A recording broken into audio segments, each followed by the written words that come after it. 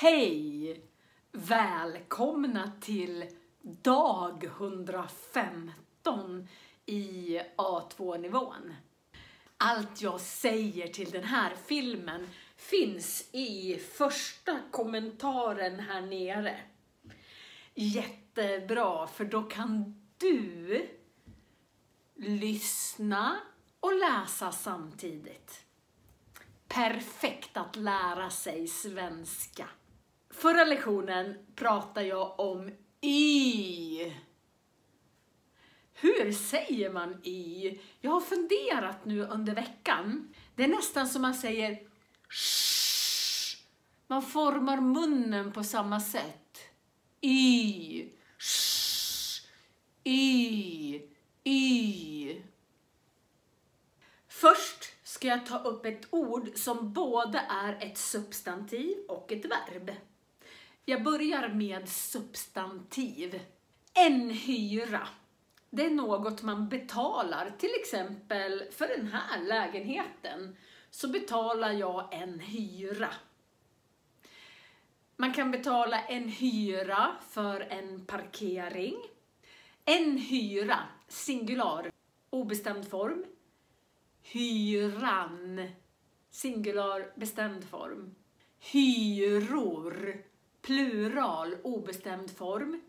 Hyrorna, plural, bestämd form. Men hyra, att hyra, är också ett verb. Jag kan hyra en bil.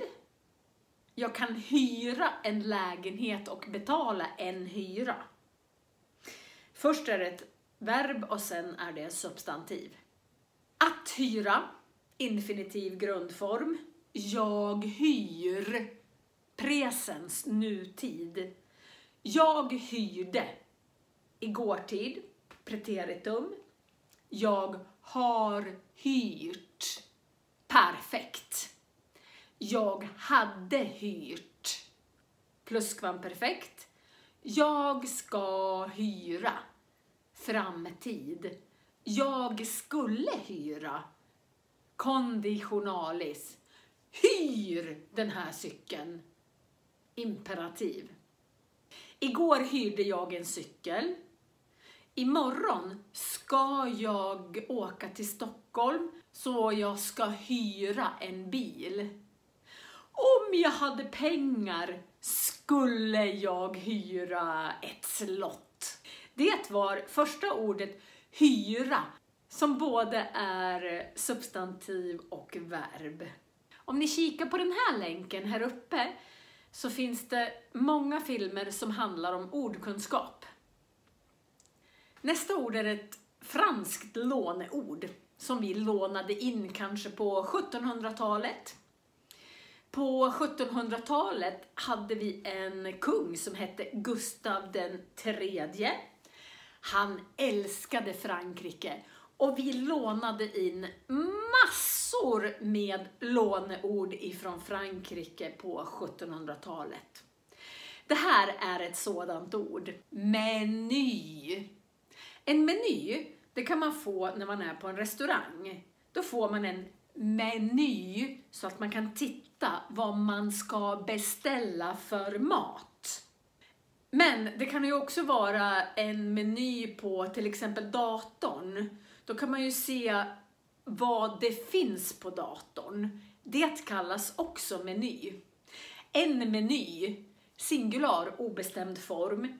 Menyn, singular, bestämd form. Menyer, plural, obestämd form. Menyerna, plural, bestämd form. I Sverige har vi två uttryck för nästan samma sak. Vi har sylt och marmelad.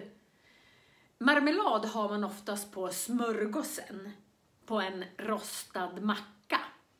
Sylt, den är lite mer rinnig, inte lika fast. Vi gör väldigt mycket lingonsylt. Det finns ju otroligt mycket bär i svenska skogar. Så vi gör lingonsylt, hallonsylt, blåbärssylt. Vi gör mycket sylt. Hur böjs sylt?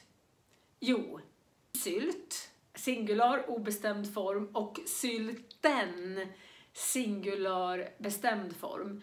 Vi säger oftast inte sylt i plural, utan då säger vi oftast en syltburk. Syltburkar. Träna att säga sylt. Sylt. Kokar du mycket sylt? Är du ute i skogen mycket? Ni kan skriva här nere i kommentarsfältet om ni plockar mycket bär eller är i skogen ofta. Nu kommer ett adjektiv. Tydlig. Jag försöker att prata tydligt. Tydlig. Det kan vara en tydlig bild. Man säger tydlig vid en ord. Tydligt vid ett ord. Tydliga vid plural. Vanligtvis är det så att om man sätter ett T på som vid ett ord, tydligt, så är det också adverbet på svenska. Man skriver tydligt. Jag talar tydligt. När man spelar fotboll är det viktigt att ha tydliga regler.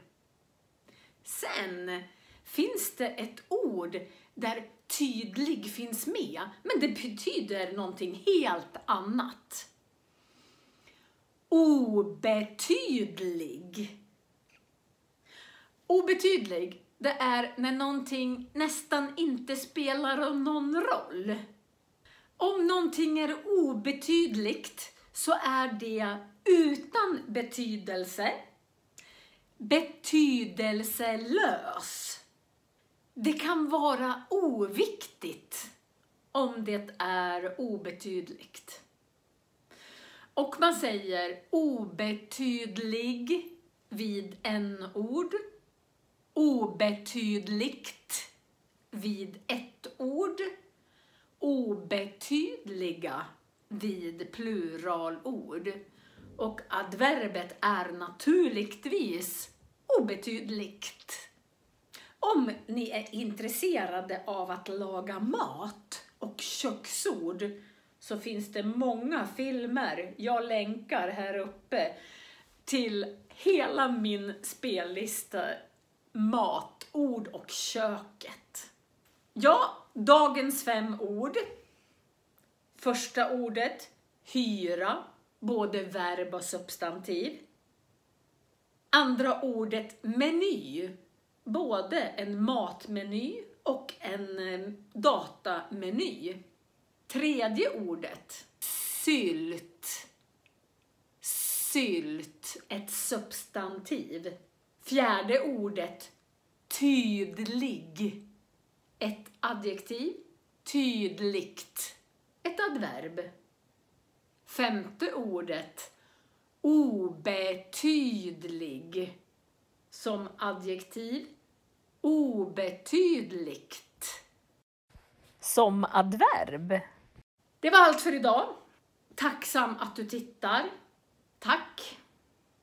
Instagram, Svenska med Marie.